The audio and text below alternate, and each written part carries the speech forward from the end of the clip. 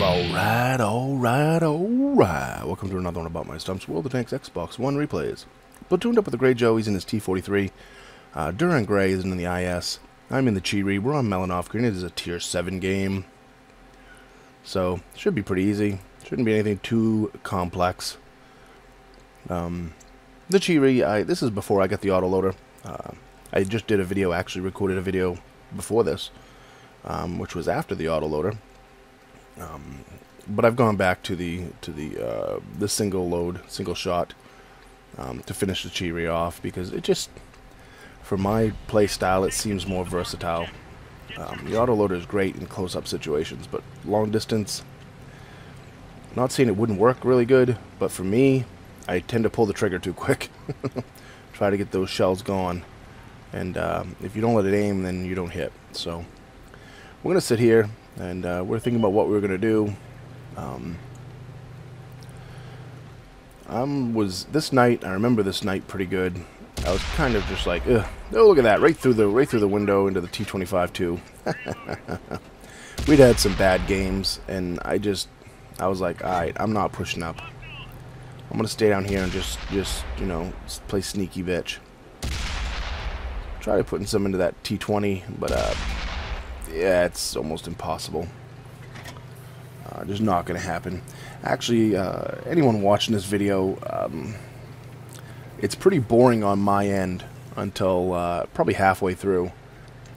So, anyone looking for a lot of exciting gameplay right now, yeah, you're going to see shots like that bounce off the side of the turret, the T-29. And I bounced again because he spun around. I don't know what saw me right there. I have no idea what spotted me. I mean, because he was far enough back that I guess if he had, you know, a bunch of skills and everything else, it's possible. But I'm quite a ways back right there. Come out, and a shot fires across my bow, so something can see me down there. Could be that T-20, I guess, but I don't think so. I think it's that T-29. I know T-29s have good view range, but you know, when I'm sitting behind a rock, and at this distance, you'd think that, you know, there's trees in front of me down there. At least towards the T-29, there's trees in front of me. So there should be some cover, sort of, some, you know, a lot of sight, but yeah, maybe there's something down over the hill spotting me, I guess. We're throwing at that T-25 AT and we miss. You know, maybe it's not the T-29 spotting me. Maybe it's something doing some spotting down over the hill down at like J3 or something.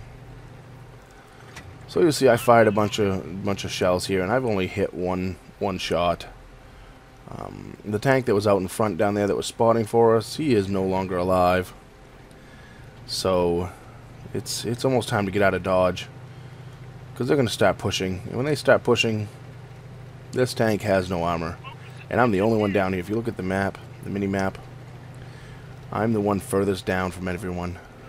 So, you know, 390, I was a little bit close to that, probably 370 or so. So the T-29, he has the view range to see me, but I would think that the tree down there in front of me, not the one right in front of me, but the one down below, where its branches kind of hide me, I would have thought they would have kept me covered, but apparently not.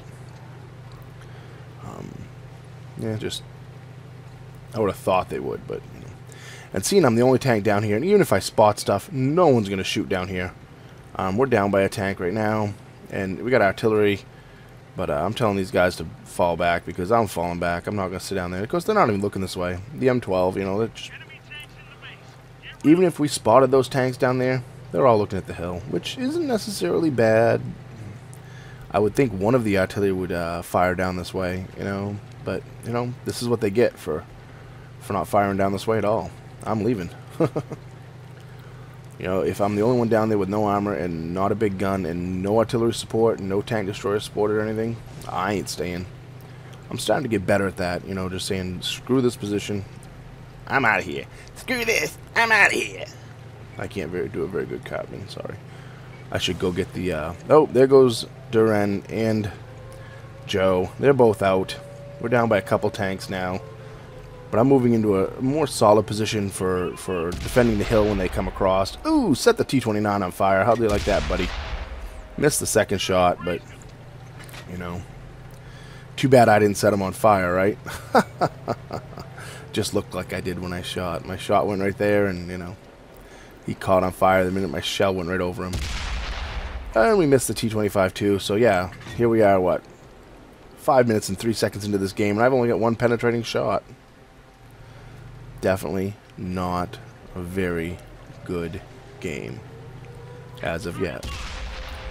And again, we missed the T-29 on an auto lock. We hit him this time. No, we're going to go right above him, because that's how this game goes. I've kind of figured that, you know, stuff like this happens. If I shoot 30 shots, it's going to start penetrating, because then I'm going to be on the good side of RNG. There's 2 in a row. Ammo rack, and hit him the next shot. T-29, here we go. He's going to come right in front of me. Can we get him? Affirmative. So now RNG has decided that, you know, it's made me miss 80% of my shots, so we'll let him have a few. Panzer 5 M10. That's kind of a piece of crap tank. I have it. I don't really like it. Ain't much good about it. There's still a tank destroyer up there, so I want to keep my ass below this hill. Teams are even at this point, but then we lose one. You know, them artillery that just sat there and wouldn't help me on that side. Ooh, put one in the back of the M10, and we put one into the T-25 AT and hit him hard and did nothing. Didn't even track him. Trying to just track the T-25 AT to keep my tanks down there alive, but you know. New plan is to destroy the T-25 AT, so he's out of the game. Panzer 5 M10, PZ5 M10, whatever. And now the artillery, he's starting to move now. I'm going to load some AP. So these shells penetrate when they hit. If they hit. There we go, and of course we bounce. Of course we hit the side of his tank, so 126 there. 112. 149. Now he's facing me. Kinda sucks. But his gun doesn't do much more damage than mine, so I think I can outgun him. And of course he takes out my gunner. Of course it does. Of course. Of course. So I was okay finishing off them guys. And like I said, the beginning of the game kind of sucked, but that right there, that wasn't so bad, I guess. But I'm going to bebop through the ammo there. Couldn't decide what I wanted, but I'm only up against an artillery, so. And there's me and tank destroyer in front of me. The Hellcat, he's much faster than I am, so he'll probably find the artillery before I do. Full health Hellcat, so what has he done all game? I don't know. But I know he hasn't taken any damage for whatever he did. I have no idea where he was or what he was doing. Maybe he did a lot of damage. Let me get back to the results screen here. We'll see if he's got any kills or anything. I ended up 16 shots fired and 3 kills. That's not too shabby. Of course, that M10, you know, sees the artillery. Instead of taking me out, who's more dangerous than the artillery at that point, both of them tanks, they both ran right down to the hill, and all they focused, artillery thought. It's like, you know, see, it just, artillery, it makes people dumb. So we got a shot right there on the M12. Can we put one in there? Can we sneak one in there? Yes, we can. 148. Can we sneak another one? Come on, come on, come on. Oh, and the Hellcat finished him off. So the Hellcat, he did good, I think. If I remember right, I think he had 5 kills or something to that effect. So he didn't do anything. He just didn't take any damage. Sneaky bastard. 7,500 silver, 3662 XP with a multiplier, second class mastery badge, 2,000 damage dealt, 19 penetrations, 3 tanks destroyed. My armor blocked 0. 0. Yeah, he had 6 kills, so he did his thing, and took no damage. So he played smart. He played back and did what he could. So one shot for 148 to the M12. T-25-2, one shot for 136. T-29 bounced off. T-25 AT, 4 shots for 484. Took out his ammo rack. took him out of the game. PZ M10, 11 shots for 1261, took him out of the game. T29, 1 shot for 27, took him out of the game.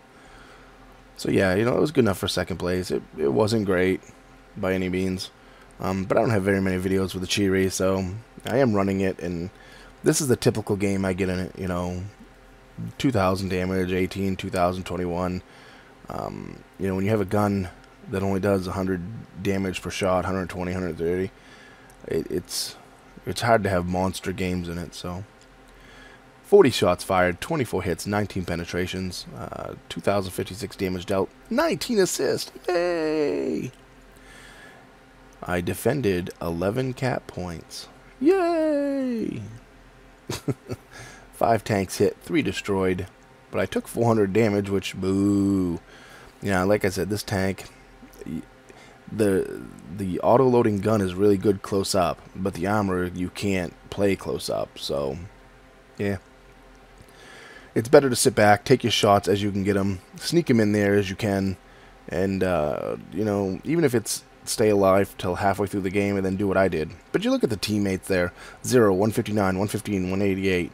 You know, we didn't have much help. There was a few of us that did okay, but, you know, I'm glad I stayed back and waited and then pounced towards the end. So, hope you enjoyed the video. Comment, rate, subscribe, thumbs up, thumbs down. Tell me what I did right or wrong. And remember, when you're on that battlefield, shoot the red ones.